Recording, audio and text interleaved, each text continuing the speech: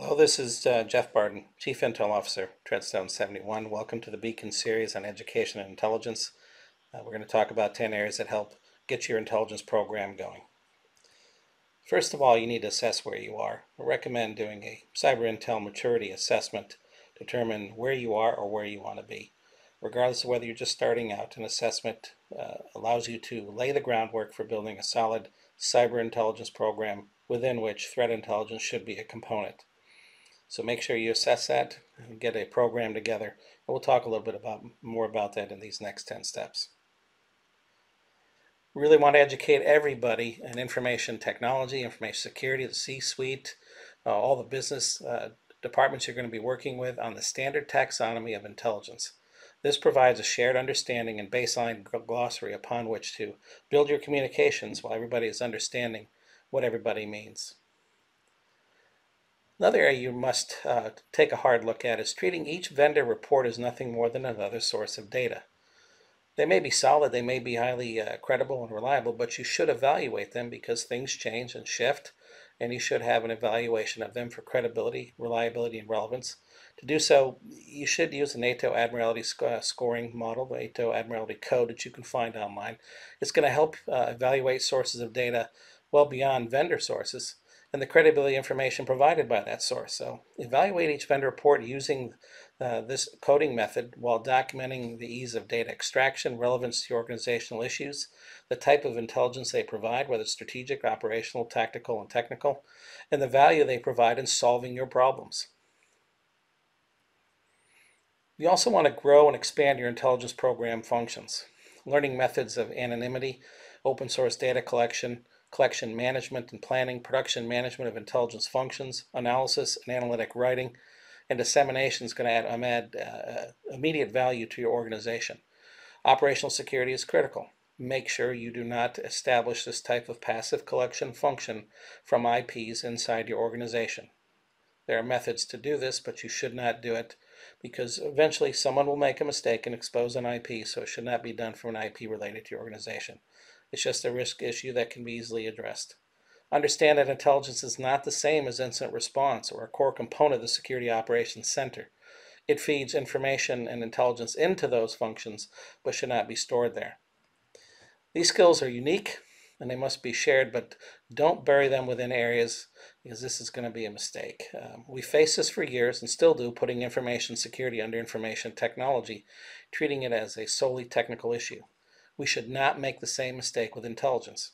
Intelligence functions need direct access to organizational stakeholders. What you really should consider once you get this going is to build an internal community of interest, your own ISAC that is contextually aware of your organization.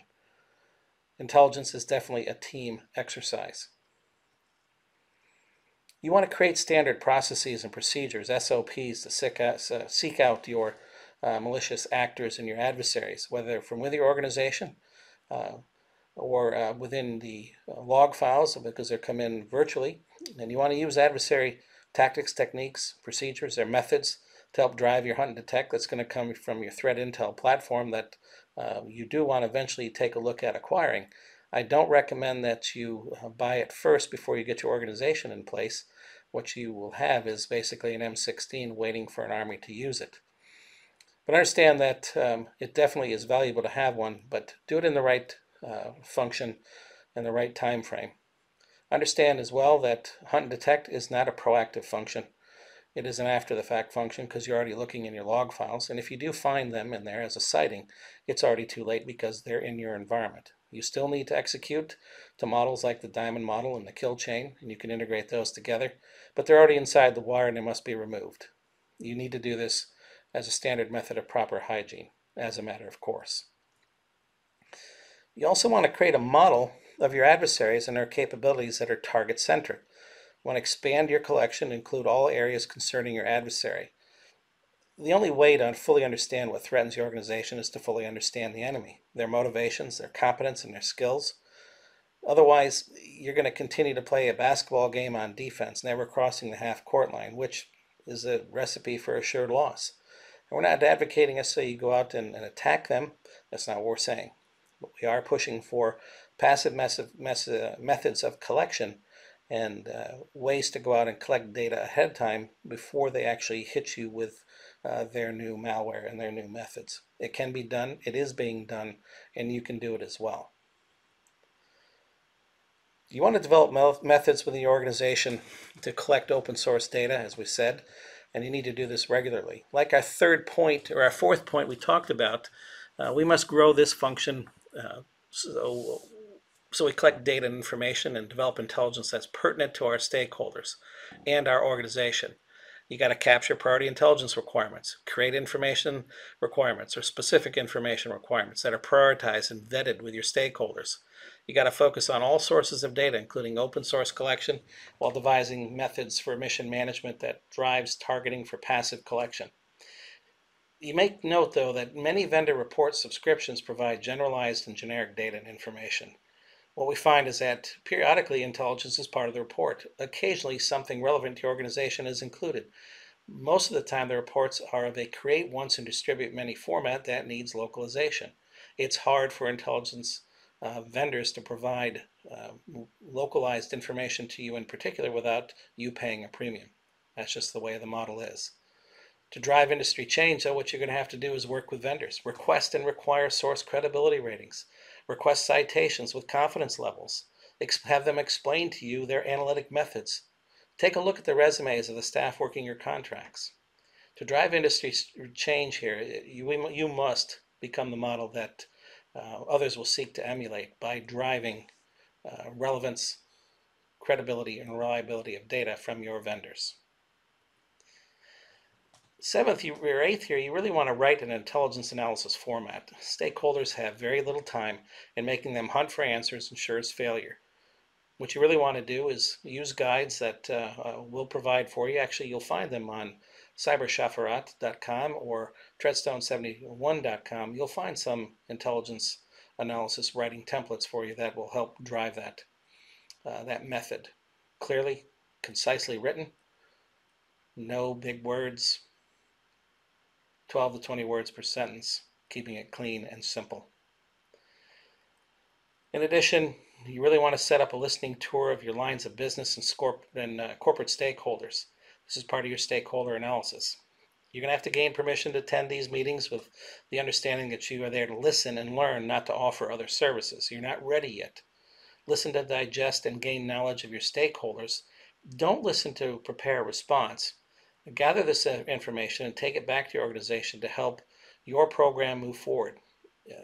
You may believe you know your company, but knowing your professor ensures an A, and I guarantee you don't know all your stakeholders. One of the critical functions here is giving your organization time to implement an intelligence function. You got to determine what makes sense for your organization as to what that time frame is.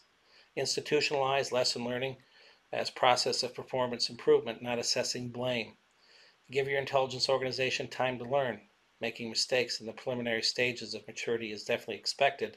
Just do not make the same mistakes repeatedly.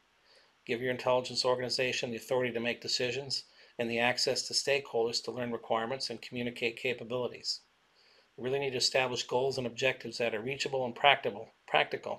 Now, stretch goals are okay to have when you're first building a function, but they can lead to unnecessary failures by putting stretch goals in there too early.